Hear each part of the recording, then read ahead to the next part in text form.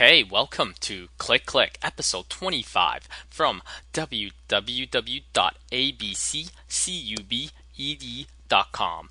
ABC Cubed! This is your host running solo today, Arquan, just a simple guy with a camera. This episode was recorded live on October 5th, 2010.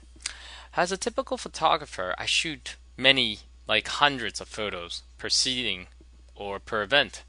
Then sometimes you want to share those photos online with on Flickr, Facebook, or send them to your friends and family. And maybe that one time or many times you want to actually lay down on that photo and say, "Hey, that's the property of Mr. Kwan." So, what do I have today? Well, today I will create the very first tutorial of how to create a watermark in Photoshop CS4. So I open up Photoshop. Let's begin. So I open up Photoshop CS4 and I'm going to open up my photo. Bam, right there. I shot a picture of two birds. This is actually a crop photo of two birds, and I'm going to open up my actions palette. By holding Alt, clicking on F9. I'm using Windows, and basically what this is, let's close here. Basically what this is, I'm going to delete this one. That's probably my many runs before I get this finalized version. So what I'm going to do here is I'm going to, the action palette. Short version is that it records every step that you do in Photoshop, basically, so that it records every step in me that's producing this watermark, so that I can apply to all future photos without doing this again. So basically, what I'm going to do is here I'm going to hit this new action, and I'm going to call it watermark. So I'm going to go record, and let's create our watermark now. So I'm going to do the horizontal type tool. I'm going to put it anywhere here. I'm going to type in our website, and I'm going to insert the copyright by holding Alt 0169. But bam, that's the copyright symbol. And I'm going to put my name. And I like to align these usually.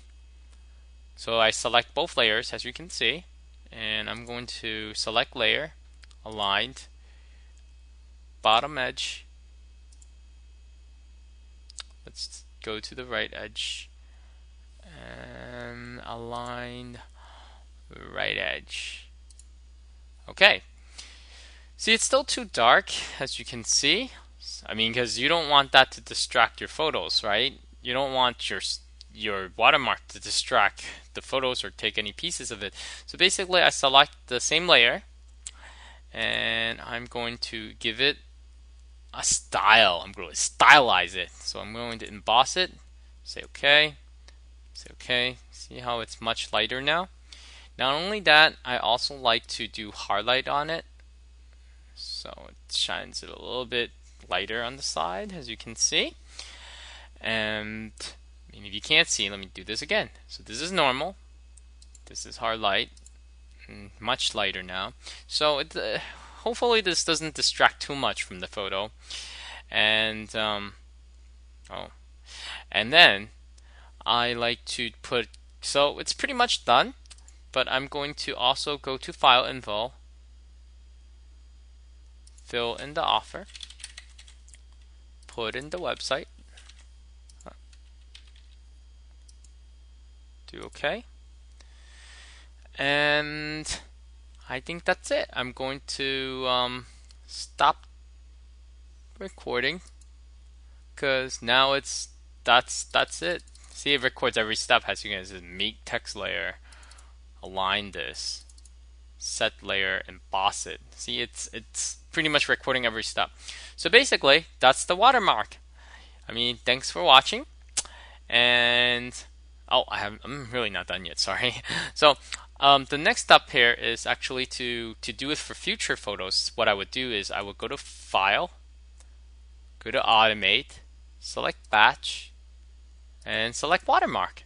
Then you choose the folder that you want to select, and then you hit OK, and it will apply this watermark to it. And that's it. Thank you for taking a look at this, and I'll see you next time. Thank you, and bye-bye. Signing off.